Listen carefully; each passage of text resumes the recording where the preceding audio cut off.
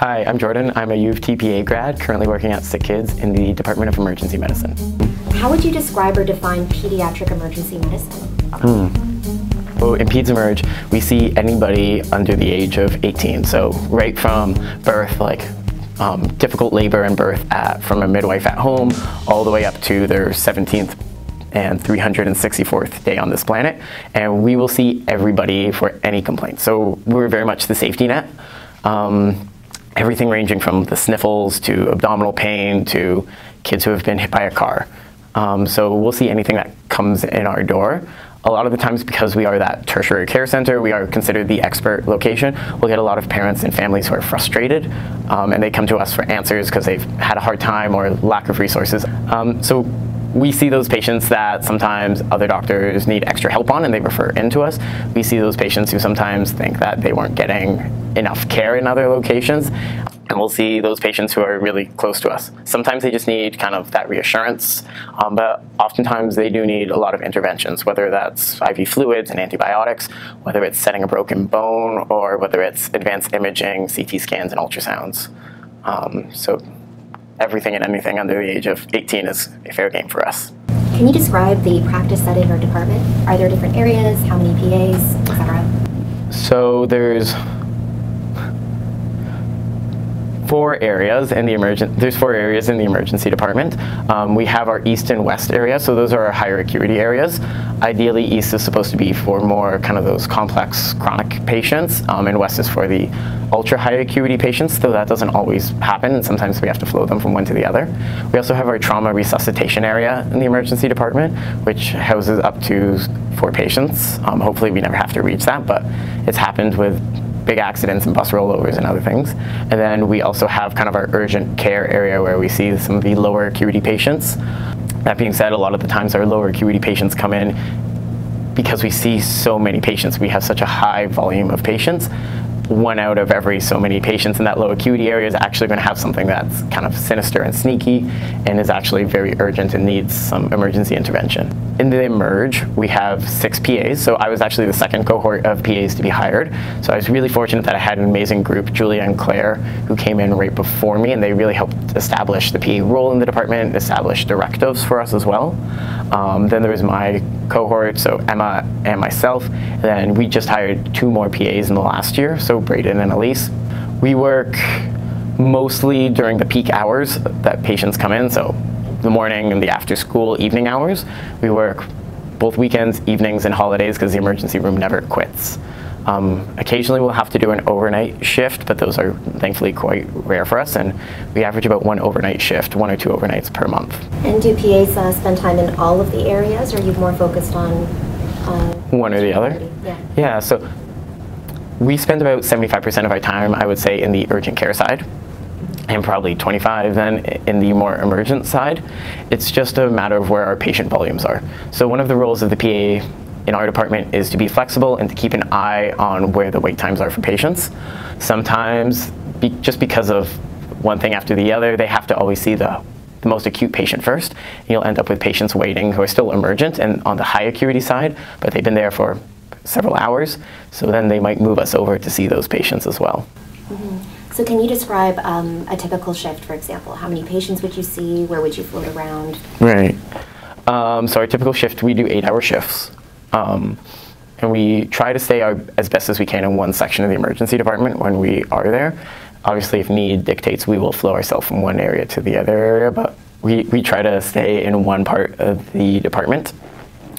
Typically, I try to see between about 3 patients per hour that I'm there.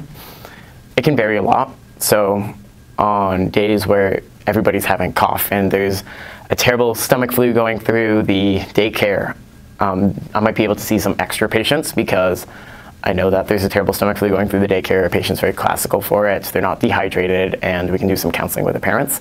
Some days it's obviously a lot slower. So when we have those complex patients come in, when we have a sickle cell patient come in and they're having chest pain or they're having neurologic symptoms and we're starting to worry about a stroke or other more complicated problems, that can obviously slow down how we're flowing through patients. I would say on average I'm trying to see around 15 and 16 patients in my 8-hour shift. We aim for 3, but it usually ends up being 15 or 16. And how many shifts are you doing a week? On average, I do 4 shifts a week.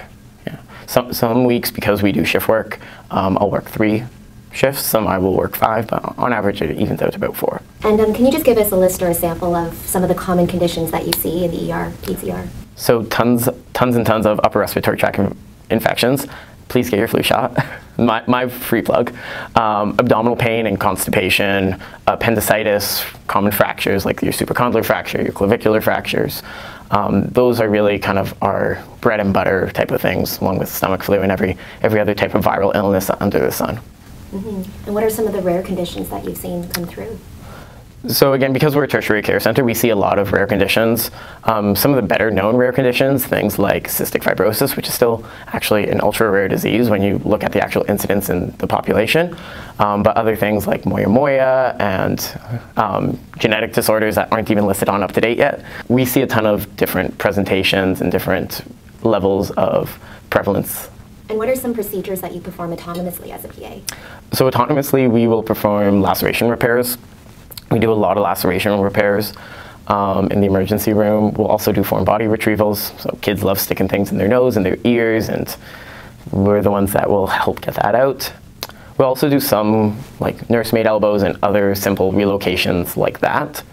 Because they're kids, we're a little bit sensitive about a lot of our kids need some anxiolysis for that, and because of the PA scope, we're not able to order medications like midazolam and fentanyl, which we use routinely for procedures. So when those medications are involved, we have to have a physician involved as well. Casting and splinting. We're really lucky that our nurses probably do a lot of our casting. We do some of the circumferential casts. So we don't do a lot of slabs, but we'll do circumferential casts if the need arises, and we'll also do cast removal and other things like that. And are you prescribing medications or initiating management in the ER as well? Yeah, so we got medical directives about 1.5 years ago now, and they're quite broad. So fluids, antibiotics, blood work, x-rays, ultrasounds. So all of that's kind of within our scope, and we'll start the management, especially if it's something that we're very familiar with, kind of autonomously, and then after some of those results start to come back, we'll review with our physician in more detail. So you had a mini orientation to the Peds ER because you did clerkship, and then it was right into the job. Yeah. But for a brand new hire to the Peds ER like you've had for the 2 new ones, what does orientation look like for them? So our orientation at the Peds Emerge actually lasts for about a month.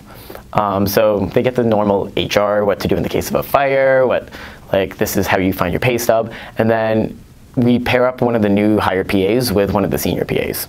So they do a little bit of shadowing for about the first week or so, and then the senior PA starts to act as kind of a preceptor. So going in and reviewing some of the patients, talking about some of the learning points with them. We also have tons and tons of resources that the hospital provides us, both like written material like textbooks and Canadian Pediatric Society guidelines, as well as actual hands-on didactic sessions. So we get our advanced pediatric life support class taken care of. We get hands-on teaching for ultrasound with our POCUS fellows. So lots of different things that they work really well with us, both from the physician side and the senior PA side, in order to help us succeed in our role. And what do you enjoy about Peds ER? I love the kids. I don't think I can go back to adult medicine. I think they sold me on pediatrics. The kids are amazing. They're so resilient and so brave, especially the ones that have these chronic medical needs, and they're really familiar with the healthcare system. From such a young age, you see that resilience and that kind of determination in them.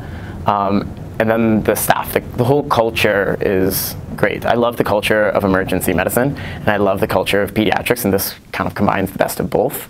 Going through the specialties in school, I found each one had their own culture, and parts of it I always liked and parts of it I always disliked, and I just found that the willingness to learn, the compassion of the pediatricians, the eagerness and the nobility of Emerge all kind of combined really well into that Peds Emerge piece for me.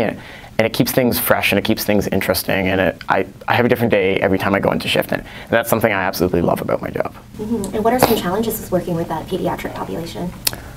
So some of the challenges are some of the things that I love. Sometimes it's emotionally exhausting dealing with kids, whether it's the 2-year-old who just won't stop crying because he's sick, whether it's an emotionally exhausting conversation that you have to have with a parent about your child is a new diabetic or a new leukemia patient. So it can be emotionally exhausting at times. We have a really great support system set up at work for when we're feeling that. I'd say that's probably the biggest challenge of my job, kind of on a day-to-day basis. Sometimes the shift work can also be exhausting. So I work the nights and evenings and weekends and holidays. I don't work all of them. We have a big enough group of PAs that we trade amongst ourselves, but I'm not doing family medicine where I have a 9-to-5 job. I knew that coming into the job. It was kind of a compromise that I was willing to take in order to do Emerge because I fell in love with it. But it's exhausting, and I can see myself moving at some point in the distant future into something more 9-to-5. Mm-hmm. And can you speak to some of the sessions that you've taught or workshops that you've facilitated recently? So we just did the point-of-care ultrasound workshop at the CAPA 2019 conference.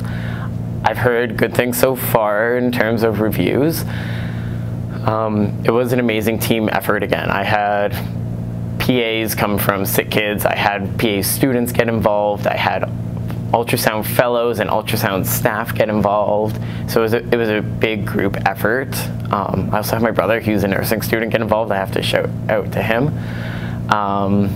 Yeah, I think the workshop went very well. I'm happy that I was able to teach somebody a hands-on skill that I use every single day that I think changes how I manage probably half of my patients. And I think is ultimately better for patients than some of the more traditional modalities. Can you speak to POCUS? Like, what is it, and why is it making such a big impact on your practice? So POCUS is point-of-care ultrasound. It's ultrasound that's performed at the bedside by a non-radiologist. We use it a lot in the pediatric Emerge, both because we want to save kids radiation. So if that means I can save them a chest x-ray, that would be fantastic. It also helps with our cognitive offloading. So if I put the probe, the ultrasound probe, onto a child and I see a pneumonia, I don't need to worry about why they're short of breath anymore. I see the issue and I can focus my attention to treating instead of solving a mystery. Lastly, it helps with our patient flow. Sometimes to get a patient to go outside the department is either not safe because they're unstable, or it just takes a long time and they're stuck in the ultrasound department or the x-ray department for however long because they're also overworked and backed up. So it might be half hour, 45 minutes that they're gone on a bad day. And to be able to help that patient faster, and by virtue of helping them faster, help the patients in the waiting room faster as well, that's super beneficial to us.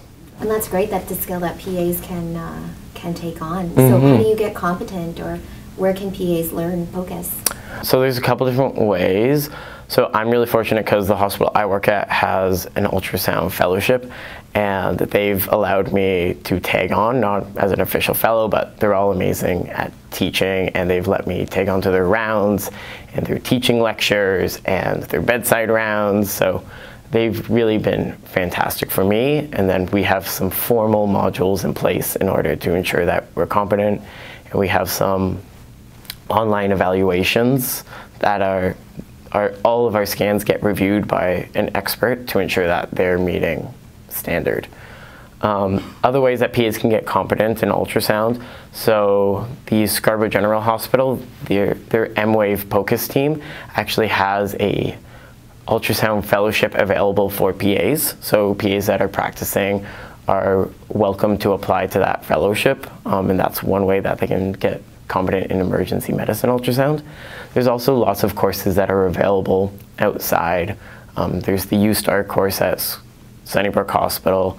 There's a couple of courses. I think there's some courses through the Canadian Association of Emergency Physicians that PAs are eligible to take. So it really depends on where you're working and what exactly you want to do with this skill.